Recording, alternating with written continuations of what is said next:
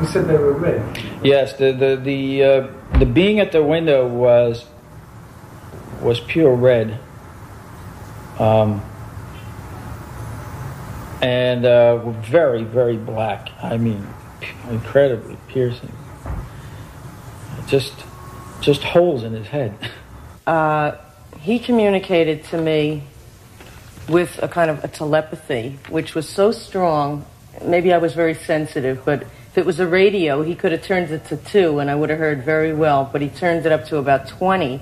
So it was like, we're not gonna hurt you! And it was, you know, everything else went out of my head. It was terrifying. It was just almost like a blossom in my head. To be quite honest with you, when I'm outside and I walk and I see crowds of people on Wall Street and Nassau Street, you know, I look at them and I say to myself, I wonder how many of them have been abducted. Yeah, it's just a flood. I don't know how many people there actually are, but I would estimate at least in this country anyway, in the tens of thousands, probably more. The screen memory in the classical psychological sense means that the person sees a traumatically frightening event and then softens it by inventing some other story.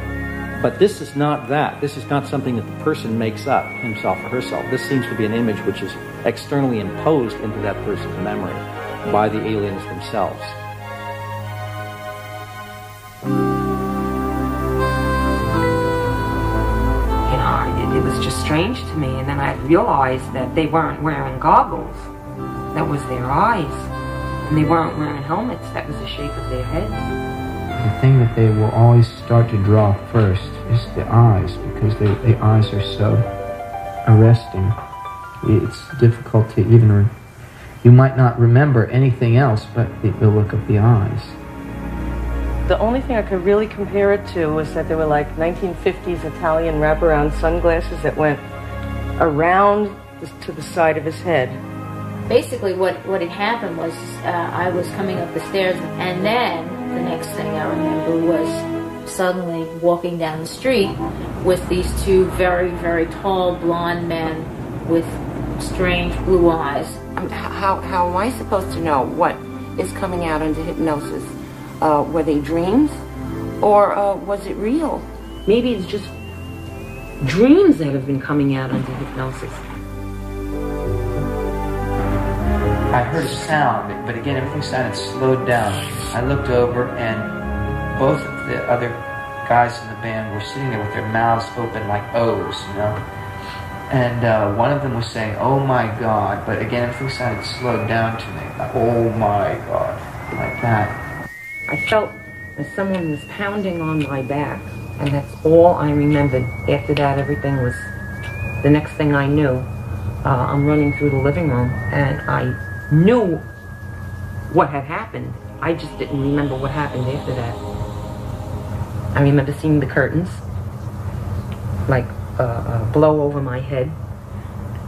First there was the pounding on my back, and then I saw the curtains like blow over my head, and that was all I remembered up until, and then I consciously remember running through the living room, and I thought my children were gone, because when I went in there they weren't breathing. What I thought was the bedroom curtain in actuality was a nightgown that went over my head. What the pounding on the back was, I don't know. I think on one occasion I actually saw these using their forearms to move more quickly. That they were almost like scurrying, almost like an ape kind of movement. These didn't move that way. I've also seen these sort of... Another particular characteristic, I've seen some of them move in like lockstep. Like a bunch of them in a row, just moving completely together as if all their movements were completely coordinated. They'll cock their head from side to side, and also if they get excited, these kind will, their head will start like bobbing or wobbling like that. He didn't actually walk. He just seemed to kind of float along, which might be important in the animation. The little ones were not the same. How did the little ones move? As I recall, they moved just kind of like us. They like were doing things, they were busy moving around, whereas he just seemed to flow. He was very, very graceful. And they were not particularly graceful. They were more like little dentist workers or something.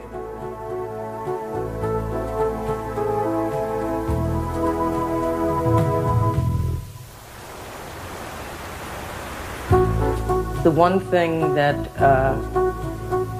very clear in every regression, a terrible pain in my right nostril. And I believe what they did was they put an implant in, which eventually came out because I had a hole in my right nostril that bled for about 6 months when I was 12, which was my only physical evidence.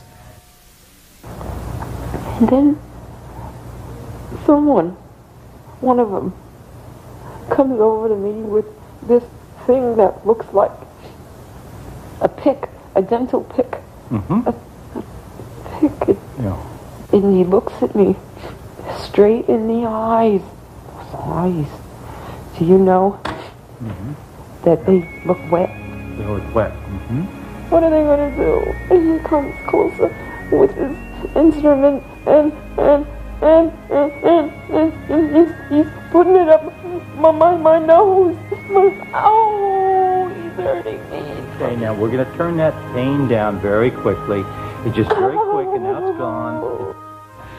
I guess I can describe it like this, that if you were to look in the water, you'd see part of the ship sort of like coming out from underneath the water, and then part of it was in the ground. So it's sort of like half showing.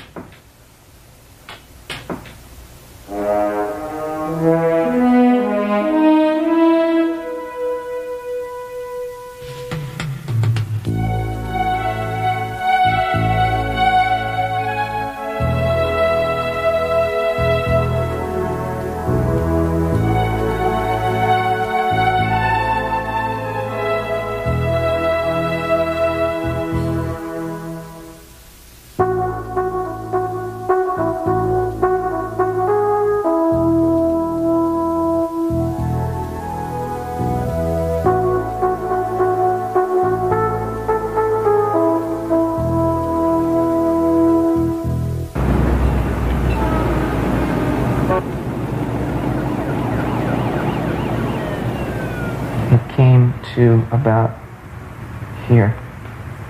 It went, to where? yeah, whether there was more to it here. Right. You know.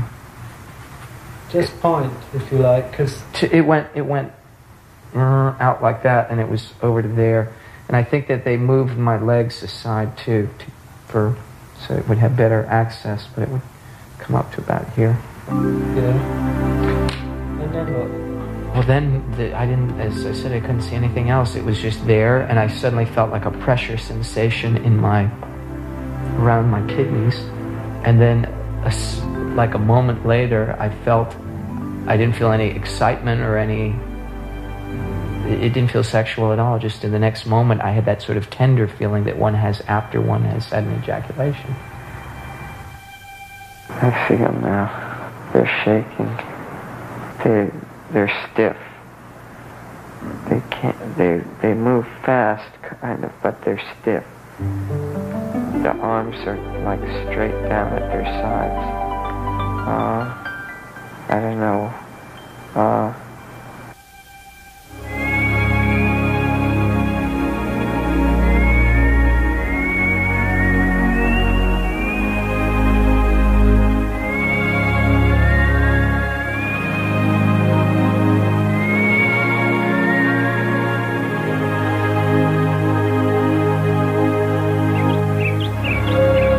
Whether it's like one's being tested or observed or what, but it's like being put into scenarios, like being put into a film.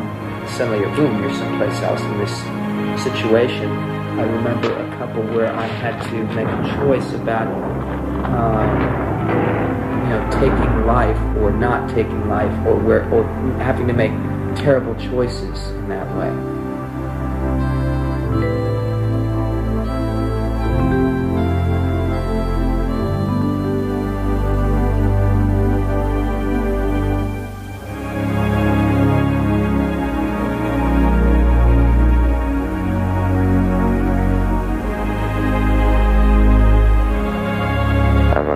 12 feet over the bed. I just sort of settle down into it. I'm looking at my hand because it looks like there's this fuzzy stuff all over. I'm looking down, it's all over the middle of me and all over my arms.